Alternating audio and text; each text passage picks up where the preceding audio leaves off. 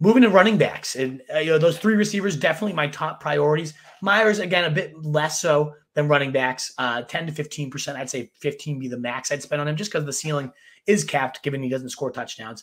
But some running back help if you need it, particularly if you lost James Conner.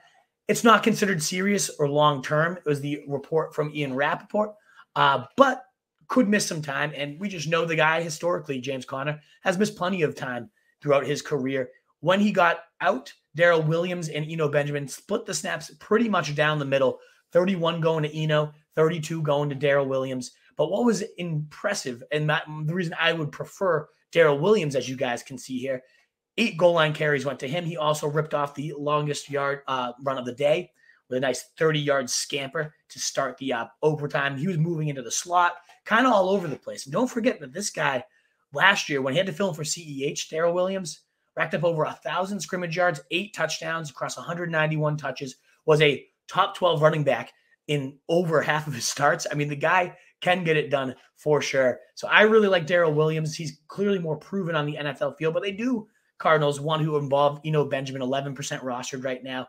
He had 8 carries for 31 yards, also had 3 receptions for 20.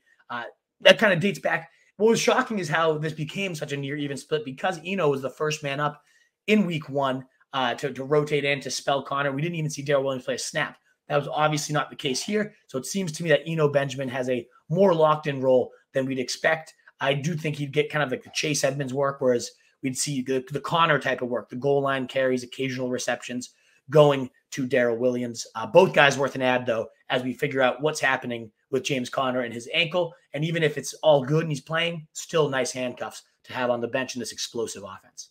What is up, you fantasy wolf? Thanks so much for tuning in. If you haven't already, share your thoughts in the comments, check out some more videos, and join the newest Wolfpack by subscribing below.